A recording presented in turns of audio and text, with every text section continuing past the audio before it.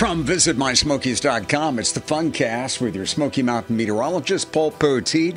I've got breaking news from Ober Mountain. Despite very few days where the temperature has been below 29 degrees, that is the point that it's ideal for snowmaking. Despite that, their multi-million-dollar investment in state-of-the-art snow machines is paying off. They've been able to start the Ober Mountain ski season the last couple of days on Cub Way and Lower Castle. Check the Ober Mountain social feeds for day-to-day updates on what slopes are open and what conditions are present. And Ober Mountain also, of course, features snowboarding. They've got ice skating going on there, all in one place. Don't forget the scenic chairlift, too. The aerial tramway, and the Tennessee Flyer roller coaster. More outdoor fun, Rowdy Bear has it. The Smoky Mountain Snow Park has the longest outdoor tubing hill in the state. They make their own all-natural snow, and they also have other fun activities. They've got a ski lift shootout, alpine flyer, and an avalanche snow coaster ride.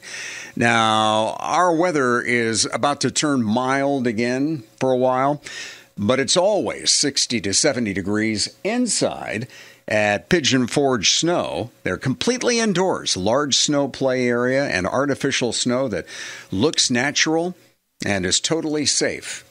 That's what they say about that last bit of work that I had done, too. All but one of the 7 days in this weatherman's forecast looks like it's going to be mostly sunny. So, with all that sunshine around, why not a quick look at some bars with rooftop views and great brews.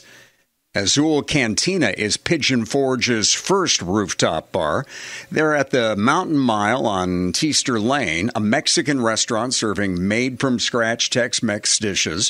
One of the newest and largest of the rooftop bars in the area is in Gatlinburg. Jason Aldean's Kitchen Plus Rooftop Bar, Southern comfort food and all-American cuisine there. The first rooftop bar in Gatlinburg is Loco Burro Fresh Mex Cantina. The name says it all. Their drink menu says, come on in if you're thirsty. They've got a variety of margaritas and an extensive selection of just about everything else. And they have a mechanical donkey. And I've got a 7-day forecast. Yeah, that's the sun that I was talking about for several days this week.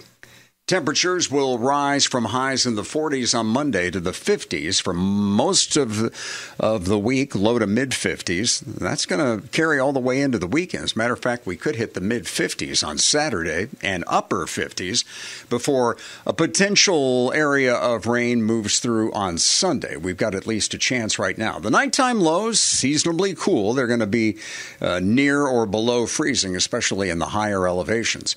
Right now, white Christmas chances with an extended trend that has above normal temps. They don't look so great. One thing that will look great is you in the middle of a Smoky Mountain cabin, whatever the weather, when it comes time for Christmas. If you want to be here during the holidays, you're running out of time to book that room. Go to visitmysmokies.com.